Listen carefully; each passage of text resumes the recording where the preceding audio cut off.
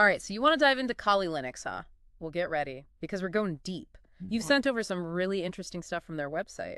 And it seems like you're not just content with knowing what it is. You want to know how it works, how it's become so central in the cybersecurity world. And lucky for us, we have a true expert in the field to help us unpack it all. Happy to be here. What I'm especially interested in is how Kali Linux has become almost synonymous with ethical hacking.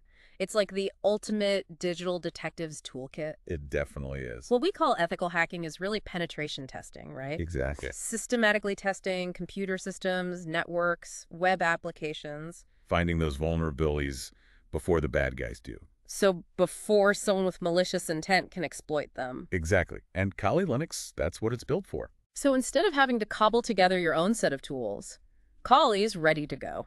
It's purpose-built. But what makes it different? I mean, couldn't I just use any operating system and download a bunch of security tools? Well, you could. But first off, Kali is built on Debian Linux, Okay. which is known for stability and security in its own right. Right. But Kali takes it several steps further. It comes pre-packaged with literally hundreds of specialized tools. Hundreds. Hundreds. Organized into what are called meta packages. Meta packages. See, now there's a term you don't hear every day. What are those? Think of them like specialized toolkits Right. within the larger Kali ecosystem. Say you're focused on wireless network security. Right. There's a meta package just for that. Bundles tools like air cracking to test your Wi-Fi security. Or you're deep into web application security. Okay. There's a meta package with Burp Suite, other tools tailored for that.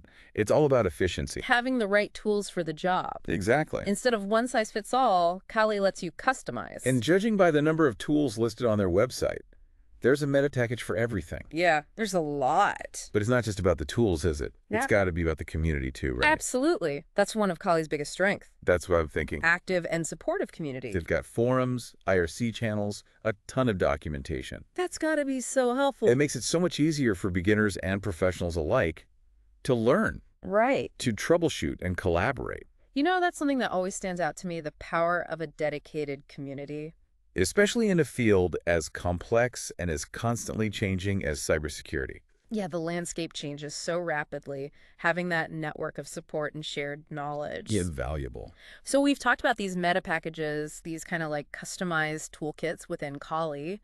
But now I kind of want to get down to brass tacks here and talk about some of these individual tools. Okay, sure. Because you go to the website, and they've got some pretty intriguing names. Yeah, Air cracking, Burp Suite, right. and then, of course, there's John the Ripper. You got to talk about John the Ripper. John the Ripper, that's a classic. Okay, so that sounds like something straight out of like a cyberpunk novel. It does, it does. What is that? So John the Ripper is a password cracking tool. Powerful password cracking tool. Okay, now password cracking, that sounds a little unnerving. Isn't that something, Yeah. That's the bad guys.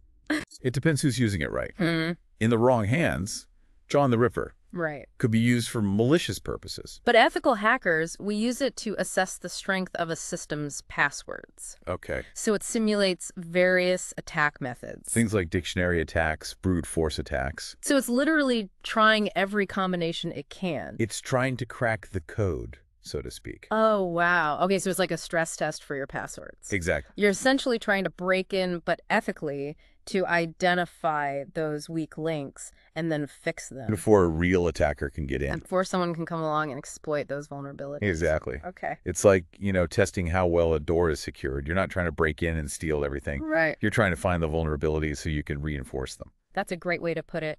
And, it really highlights why understanding these tools, even just conceptually, Yeah. is important for really anybody who cares about cybersecurity. Absolutely. Yeah. The more you understand about how these things work, Right. the better you can protect yourself. Exactly. Exactly. Okay, so we've talked about password cracking, but I imagine that Kali has tools for all sorts of security assessments. Oh, yeah. It's not just passwords, right? It's incredibly versatile. You've got tools for analyzing network traffic to detect suspicious activity. Okay. You've got things like Burp Suite, which is really a whole suite of tools itself, Okay. designed specifically for testing web applications, Okay. looking for vulnerabilities like SQL injection, cross-site scripting. So it's really covering all the bases. Oh, yeah. There are even tools that delve into social engineering, No kidding. simulating phishing campaigns Oh, wow. to see how, how well employees are trained to identify those kinds of attacks. That's fascinating. Okay, so it really is like that digital detective's toolkit that we were talking about. It really is. It's just amazing to me how these tools, which again, in the wrong hands, could be used very maliciously.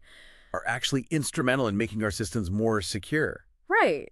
It all comes down to how they're used. Exactly. And that's why the ethical aspect of ethical hacking is critical. It is. Now, speaking of different ways that Kali can be used, I was really intrigued by this Kali Everywhere idea. They talk about this on their website. Right. It seems like you can run this on anything. Laptops, virtual machines, Pretty much, yeah. even Android phones. That's a lot of power in your pocket. It is. And that flexibility is one of the things that makes Kali so valuable for security professionals. Right. Because they can assess security from pretty much anywhere. They're using the same familiar tools, same interface, whether they're on-site, working remotely, even at a coffee shop.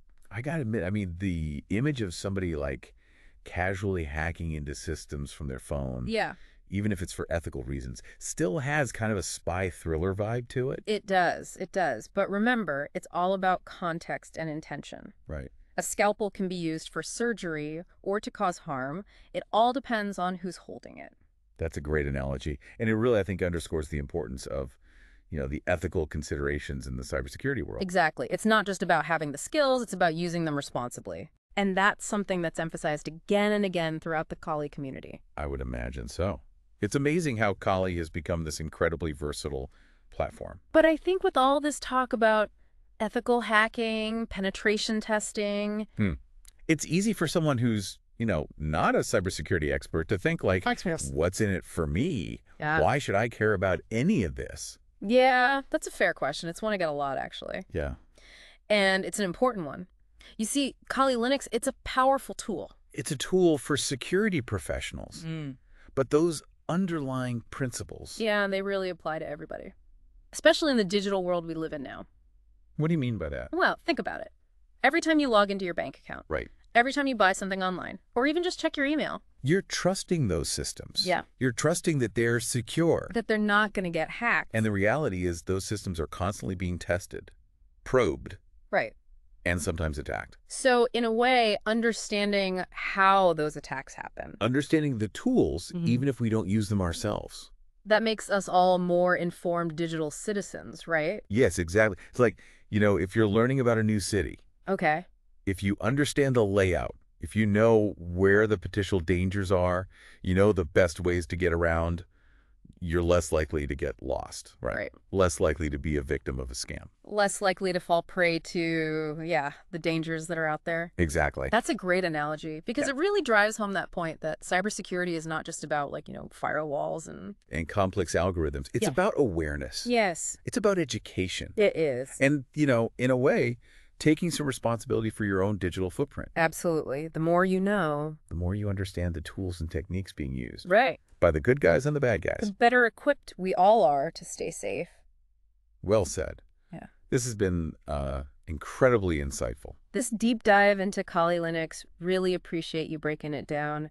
It's amazing how a single platform like this can be used for both, Offense and defense in the cybersecurity world. It really is. It speaks to the dual nature of knowledge Right. and the importance of using it responsibly. Exactly. So if our listeners take away one thing from this deep dive, it should be that cybersecurity is everybody's responsibility. And the more you know, the safer you are. Couldn't have said it better myself.